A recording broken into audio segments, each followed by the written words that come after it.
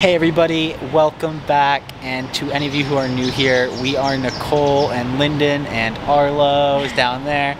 We are going to be showing you the top 5 restaurants in Kuala Lumpur. We're going to be diving into so many flavors, seeing some of the best places here, and we are so excited to take you along for the ride. Yes, let's get to it.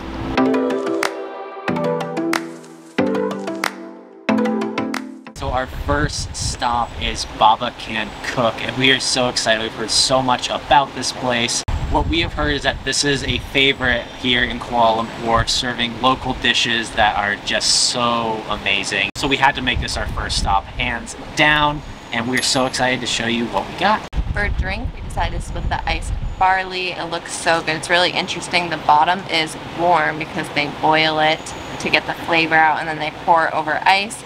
So we just stir it up a bit here, and let's try it.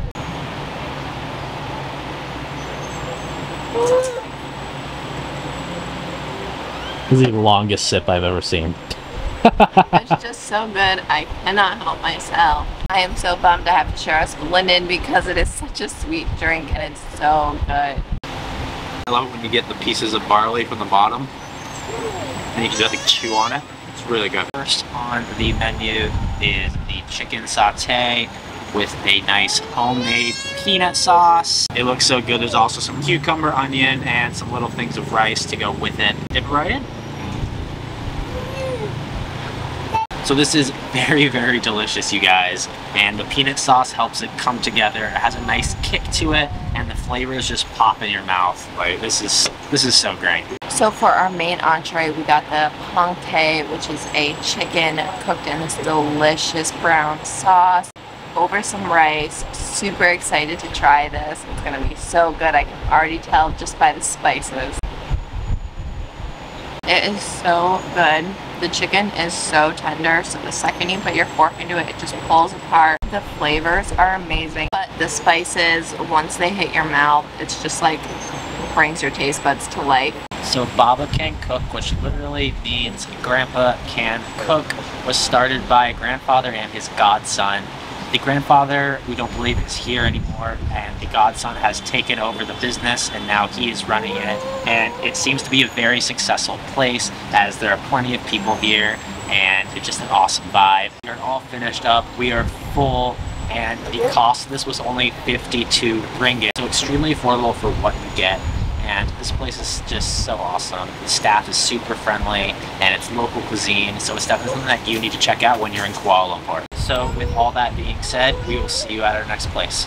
Alright guys, we are here at our next restaurant, and this one is called Yarrow. It is also pretty close to where Baba Can Cook is, on the same exact street. The type of cuisine that they serve here is Sri Lankan, so we're really excited to try some of that. I don't know if we've had any Sri Lankan food yet. So the setting of this place is pretty casual, so it's really easy to go in. It's not busy right now, which is perfect, especially when we have Arlo. It does get a baby seat, so that always makes this a much better experience. They also have a great selection of mocktails you can choose from, and they all look so good. We're staying away from them, they're a little bit more pricey, but if that's something you want, this is the place to be. For drinks, we ordered really simple. We just got a Coke, water, but I got a hot brew coffee. Definitely gonna need it because I'm watching this one tonight. I ordered the black pepper chicken.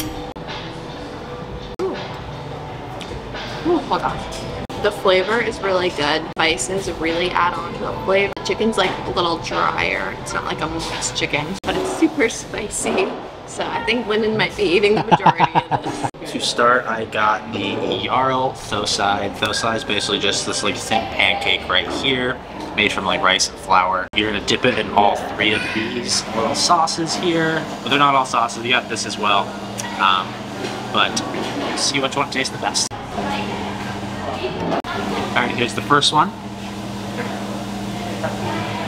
This one reminds me of like a lentil soup almost. It's really good. Middle one. Not sure how to describe that. Oh wow.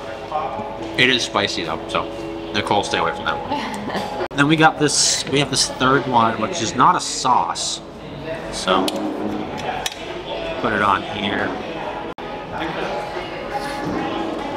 Yeah, I can't tell you exactly what this is, but it does have a really amazing flavor. It's got a little crunch to it as well, so that It's a little different than the sauces. The next thing we got is a chicken roti kothu. What roti is, it's a flatbread from Sri Lanka, southern India.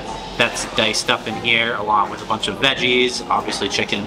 And we have this little sauce right here. I'm not sure what it is. I think this is the exact same sauce as what we had back for the... That's really good. That's really, really good. I got a nice piece of chicken. There actually is a little kick within this as well. And you can taste the scrambled egg too, so very well seasoned, very well flavored, so definitely recommend this.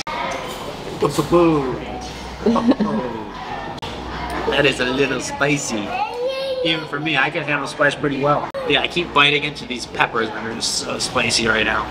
Oh my gosh. Arlo's getting in on the action here, just shoving it straight into his mouth. Doesn't enjoy it, just wants to eat it, nothing more. So we also ordered a plain appam, which is fermented rice batter and coconut made into like a little pancake. It's pretty like soft here, but at the top it's crispy. It comes with a little bit of this. Pretty good. This gives us like a meaty, chickeny flavor. I think it's like some shredded chicken. And this is just very plain.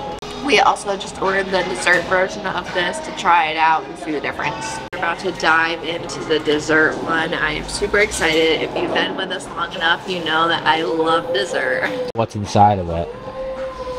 It's burnt sugar, a creamy sauce that's been like cooked into it, like a coconut milk, burnt sugar, and a little bit of chocolate, I think. So the total price was really good. It was only 64 ringgit for everything we just got, and it fed all three of us, even Arlo. So we're really happy with that price. So that's gonna wrap up our time at Jarl, and let me tell you, it was so good. So spicy. Yes, if you like spicy food, you have to check this place out because you will not be disappointed. For Nicole, a little different story. We'll see you guys at the next restaurant. All right, you guys, we are at our third and final restaurant, and this one is called Chamber 3. It is part of the area called The Row, as the other two restaurants are as well. Yeah. This is such a big place to come for people in Kuala Lumpur. We're excited to end it here, and it looks really good. The environment's a bit more relaxed. It's more of like a bar style. They do have baby chairs though, so that's always helpful. Yeah, just a little more relaxed environment, some music, so it sounds like a good time. One thing to note when you do come here is that they don't start serving food until 6:30, so if you come anytime before that, you can only order drink. We made that mistake. We came here around 5 or like 4:30 and we couldn't order food, so we had to go back to our Airbnb and wait. So I ordered the buttered chicken. It comes with this battered chicken, some rice, and an egg on top. It smells so good, so I'm excited to see how it tastes.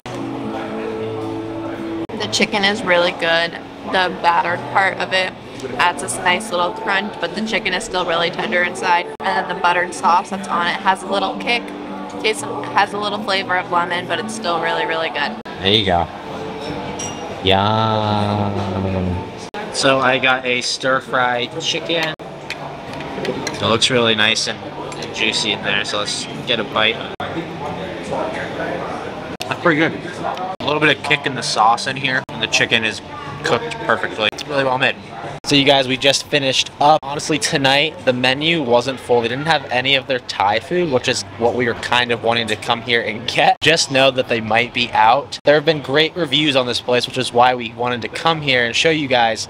But like I said, out of the Thai food, so we can't really give it a fair chance. What we did get was still pretty good, and I think they also have live music in there. I don't know when that starts. So it's just a nice casual place, bar type restaurant that you can come and enjoy. And that is gonna wrap up our video of our 3 places that you gotta try here in Kuala Lumpur. We hope you liked it, and if you come here, we hope you try them out. As always, thank you for watching. It means the world to us, and if you could, leave a like, drop a comment, and subscribe so you don't miss next video. Yeah. Say bye, Arlo. Bye.